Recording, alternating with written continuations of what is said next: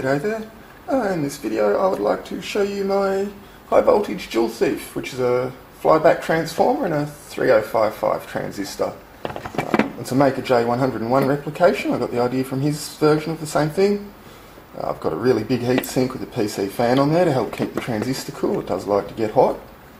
I am noticing reduced performance as I use it. I'm on my second transistor, but this first transistor actually tests okay, so I'm not sure that it's the transistor. There might be some diodes or something inside the flyback, or possibly the coils are shorting out. I think it's the flyback that's reducing my performance. But it goes quite well. I have 10 turns in total of wire with a centre tap at 5 turns for my power input. One side goes to my base through my 1K resistor, the other side goes to my collector. I've also soldered on this blue wire down here where the return seems to be. That was the one that the high voltage here with my chicken stick wanted to arc to the most.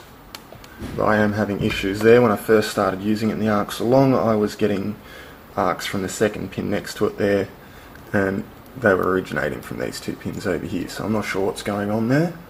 I can't get any of these ones to work as a return. They seem to connect to these 3 pins, but there's some high powered diodes or something in there. It doesn't come up on the ohms meter or on the diode test meter, but if I put my signal generator through it I can see which ones are connected. So I'll be testing out some different capacitors that I made, like these variable cut capacitors, and it turns out my little welding rod adjuster points there wasn't such a great idea for higher voltages. That's the only letdown with those. So I whipped up just a single, mostly all the way around foil, not very adjustable pair, so I can demonstrate that these do actually work quite well with high voltage. I was going to show you a light globe, which I was just going to sit on there and sit the wire over the top earthed out, and you would have seen plasma in it. But I was playing around with my Leiden's jars here and I accidentally shorted one out through myself, and my hand flicked out and knocked the light globe off and smashed it, and that's the last filament light globe I have, so we won't be doing that. I have tested out all these capacitors, all your common high voltage ones that you'll salvage from stuff. Oops, there goes the red metal film one. So there's ceramics and metal films, and I think that's mostly there. Also, I did a microwave capacitor. They all just come up as a closed circuit. They don't have any capacitive action whatsoever on the voltage this thing puts out. So, that's enough talking. I've got a couple of things here I'd like to show you. Some Franklin bells up there. We'll be doing some discharges through the different capacitors. So that CD will be destroying, so let's get into it. I'll close this door now so you can get a bit of darkness. Actually, I'll just turn that off for a sec. Let's hook up some cables. First one I want to do is I'm going to show you my arc length, and that this actually runs a Swiss coil quite nicely. Move this fluoro over here because it's going to light that too, hopefully. Going to stay there. That'll work. And where's my measure gone? There's my measure. I actually have the only non-metallic ruler I could find, which is the little markings across the bottom of the cigarette packet there. That is in centimetres. 1 through to 7. Okay, so I'm going to move my wire pretty much right on the 1 centimetre mark. And that is earthed out to the Swiss coil by Philip Pancake. And as I get close, should be able to start pulling. I actually pull about 11 or 12 millimetres of plasma stream. I don't know if you can see that plasma there. Zoom in a bit. So plasma does start to form at 11 or 12. We don't get that nice big spark until about 10, 9 to 10 millimetres, sorry. Well, you can see it's a pretty decent spark. And it is lighting up pretty much every receiver in my little Swiss bucket there.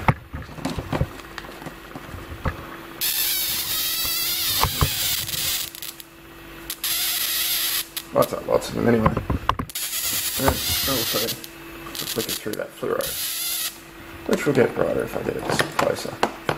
Behave itself. Let's zoom you back out. Sorry about that.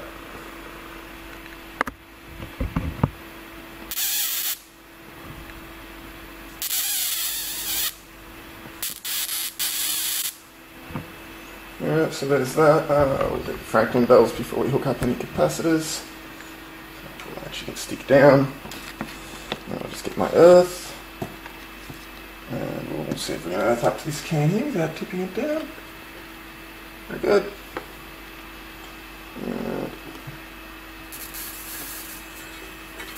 Too far apart, there we go. And if we get a bit closer, we start to get some serious arcing between two cans and a little bit of metal, a wrinkle in between. And it just sticks there.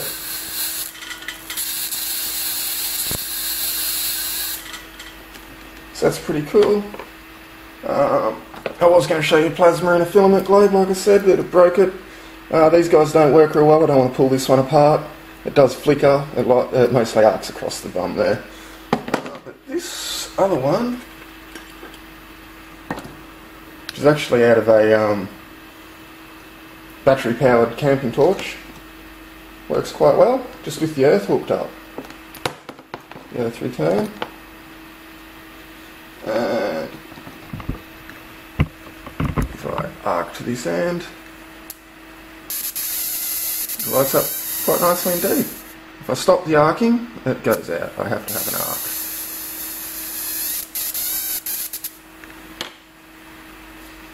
Alright, so let's grab a CD and I'll stick it in these cups.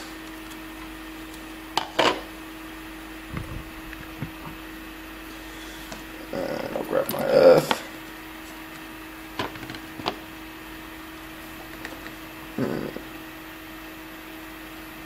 Why aren't you working? There we go. What did you see there? Oh, it's not working real great. We need some more amps to blow that CD to pieces. So let's have a look at some of these caps for a minute. I'll leave that one there. I'll grab a second green one down here for the caps. And I'll show you what these guys do first. They're pretty cool. I've had to make up a makeshift table well away from my computer because the MFs were a bit much and ow. So there you go, it's non-lethal. It just got me a beauty. I had my finger on the earth and my wrist bumped my chicken stick, which is dangling just here. And that does hurt. But obviously not enough milliamps to kill, or you'd be watching a bzzz dunk. We need another lead for the positive. Now, I should point out, I might even turn this off now. Let's be safe about this. And put this up to this cap. As I said, these caps are a bit of a high voltage fail. Turning him back on now. I'm being careful to grab the side that has no foil. That's arcing out all over those welding rods. Sounds a lot like a taser.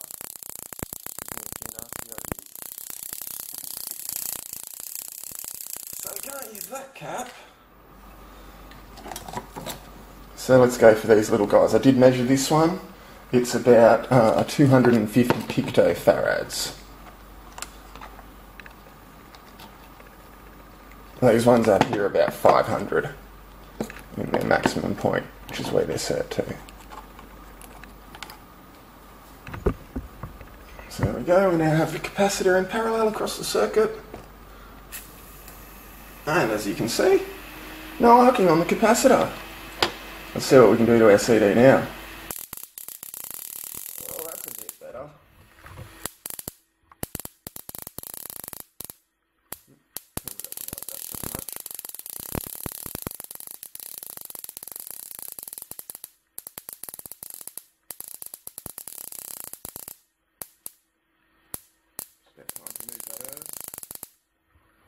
So that works alright. But let's see what the big Ladens jars do. I'll disconnect again so I don't zap myself again. I do get little tiny zaps off my battery and terminals and all the points on the transistor too. I'll just point out, so that further indicates to me that the flyback is playing up. Now these Ladens jars. This one was working really good until this morning. I've been doing this for a couple of days. I seem to have gotten some salt build up around here. The foil was all covering the wire until just before I started filming this. But it started to buzz and hiss and there was plasma going on in there across the salt crystals. This one was doing the same thing since yesterday. This one plays up. It leaks somewhere. I can hear it buzzing. And it's not as powerful, even though they both have, what are they, 2 nanofarads, those guys are, 2,000 pictofarads each. So I've had to pull the foil away from the top of that one. I probably should consider putting some... I'll just make sure these cup caps, by the way, do hold their charge for a bit. A little spark there. I picked one up quite some time after using it earlier and zapped myself. I've had a few whacks off this, it's not pleasant. So negative on my foil. And I'll put my positive on here. And I'll stick the power on it. So you can see those two there.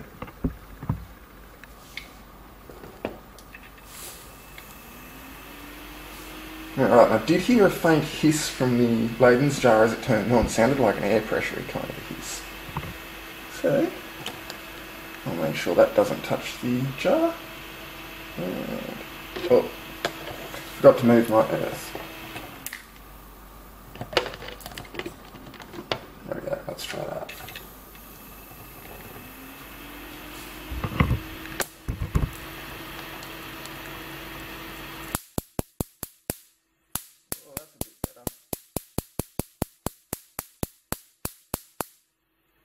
Now we're getting somewhere.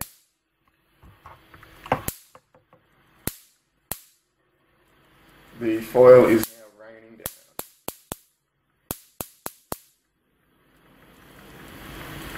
Time to move that earth again. See if I can do that getting zapped. And that was the Ladens jar discharging then when I got close. It does earth out through the gaffer tape occasionally.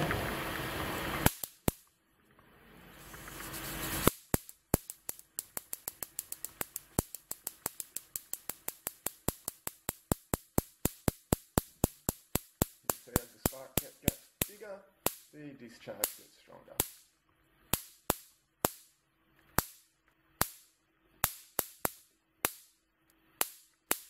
And it is fairly bright. Probably wear eye protection when you're doing this. I did get some foil in my eye yesterday. That wasn't pleasant either. So quite a dangerous little device you've got here. Only for the advanced electronics person, I would suggest. Quite dangerous. Anyway, that's about all I've got here for you for today. Thanks for watching, and I'll do another update soon.